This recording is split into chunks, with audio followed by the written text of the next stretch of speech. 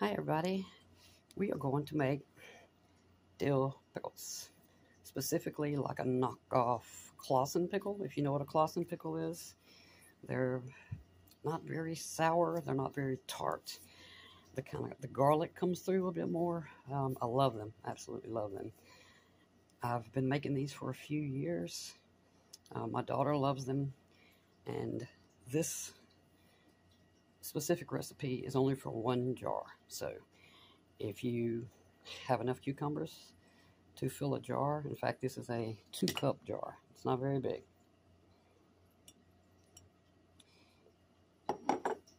But I don't plant too many cucumbers in spring here because it's so hot. I don't get many before they die. I wait and plant again in about another month or so, maybe the beginning of July, and I will get a ton of cucumbers before or by November when our first frost comes. So this is just my little test before I get some some good pickles closer to fall. Okay, so I had 1 cucumber left to show you how I cut them, and then I realized I had started this video and realized I didn't actually start the video, so sorry. You can cut them any way you want, but I recommend, well, at least cut off the blossom end. They're notorious for making your pickles mushy. I cut off both ends for good measure. These right here, I didn't have quite enough to fill this jar. These are just kind of babies. Please don't fall on the floor. Okay. And I just cut these 2 in half. They'll take a little bit long to pickle, and that's fine. I prefer baby cubes anyway. Just don't have enough to make a bunch right now. So, again, I'm using a 2-cup jar. This is a 2-cup measuring cup.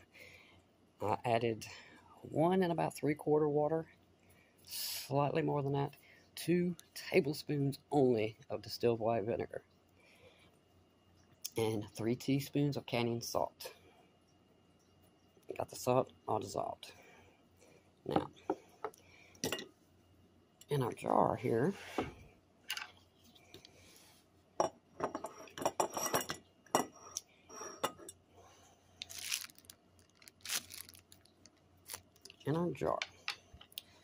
first thing we're going to add 2 smashed cloves, 2 smashed cloves of garlic,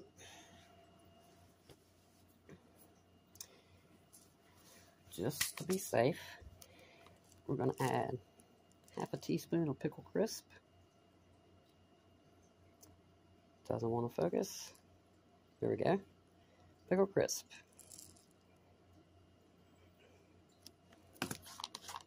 This stuff's worked well for me. So you get it on the canning aisle store. I think it's about $6 or so. 1/2 teaspoon. In the hole, right out wet. Mustard seed. So we would have used a 1/4 teaspoon of mustard seed if we were making an entire quart. So we're truly just going to go, that's it. And that's, wow, that's way more than that's all right. Just because every once in a while I like just a tiny kick. Not much. Tiny kick. Just a little splash. Nothing crazy.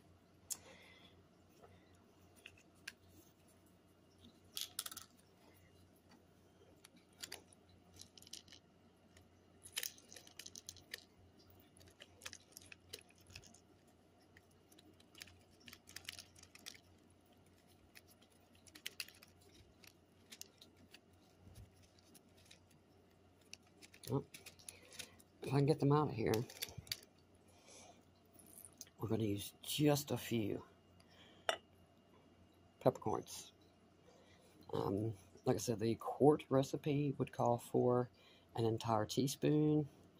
I don't even think we need 1/2 teaspoon, but I'll put 1 2 more in there. I think that's enough.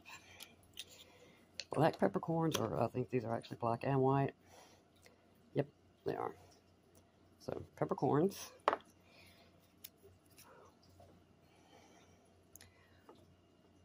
You can use any kind of dill you like. You can use fresh, dried, and this is freeze-dried. So this was 2 bunches. But we're going to use only a teaspoon. Don't think we need over that.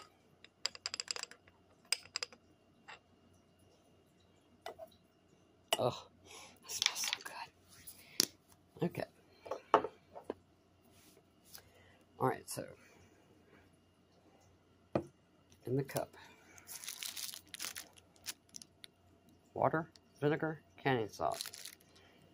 In the actual jar, we're doing garlic, red pepper flakes, peppercorn, supposedly a pinch of mustard seed, and pickling salt. Oh, and dill. That's the dill. Now, if you were doing this in a quart, you would, well, you don't have to use 2 jars, but if you were doing this in 2 jars, you probably wouldn't put all this stuff in here. You probably would put your dill, your garlic in here, and maybe dill, put your garlic and dill in here, and then in the actual liquid, you would put all this other stuff, your peppercorn, your mustard seed, and your crushed red pepper, and then you would, with a, filter, pour that into each jar if you had 2 jars, and then you would go back and split these solids between the 2 jars. But this way, it's a small, very small batch of pickles, but nonetheless, we're going to have pickles. So, now, I'm going to put these baby ones I cut up, put them in the bottom, because I already know they're going to take longer. Now we're just going to put them all in here. Now with this, you want to leave it on your counter, lid open, or at least somehow ajar. Leave the lid somehow, half off for an entire day. Yep, a day. Then you're going to put it in the refrigerator and leave the lid ajar or slightly open somehow. You don't want this sealed. You want to let the bubbles and all the gases, you want them to come out. And after it sits in the refrigerator like that for a day or 2, then you shut it. Now, some people eat these pickles in an hour, some in like 4 hours. It kind of depends really on how you cut them. These will probably taste like pickles in, I say about 12 hours. But because of how we're doing it, since these are going to be a quick pickle, and they're the kind of claussen type, they're not necessarily going to, ferment as they would if you were going to can them. But I don't know. You can try eating these in a few hours. I don't touch them until about, until they've been in the refrigerator for a couple of days. Now, because they sit on the counter for a day, and then they go to the refrigerator a day or 2, and then you close them. You can eat them through that time, but I'm gonna wait. I want to taste them in all their glory. Here we go. I don't know how much of this is actually going to fit in here. I know all of it won't. Nope. Oh, that's a lot. Okay. What's most important is we fill this thing with cucumbers. We left the neck open as we're supposed to, but we filled the liquid. I might actually put just a little bit more liquid. Don't really want it to. Yeah, that's good enough. So really, we only needed about 1.5 cups of liquid, probably. But I'm telling you, these pickles are absolutely phenomenal. Now, that's if you're not a huge fan of, sour pickles, or if you like the claussen pickle. This is what you want. Takes a little time, to prepare them, but anything this good is worth waiting for. So I'm going to grab a lid or something, and I'm going to, put it right here to keep this propped open so all the gas and the fumes can escape out. And I'm going to leave this sitting on the counter for, well, till this time tomorrow. And then I'm going to put it in the fridge. And before I post this video, I'm going to come back and show y'all what these beautiful pickles look like. So see y'all in a day. Okay, y'all, we're back to check on our pickles we made yesterday. Oh, they look so good. We're just gonna try a little teeny tiny one.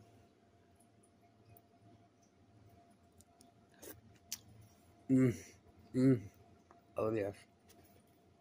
Oh my gosh. Okay, now these are amazing. Like I said, if you like claussen pickles, you'll love these. Oh, they're so good. Okay, so now I'm gonna go put this in the refrigerator. All I'm gonna do is put this coffee filter back over it. Leave the lid off. Leave it in the refrigerator for a day, then shut the top. These can be eaten now. I mean, they're pickles. But, as the days go on, the flavor will intensify and they'll just get better and better. These will last in your fridge about 6 months. I know a lot of quick pickles only last a few weeks. Now, granted, these aren't going to last in here. I'd be surprised if they last a month, but these will last up to 6 months. And that's because we fermented them on the counter for a day first. You just have to try them. If you like claussen pickles, or if you like pickles that don't have that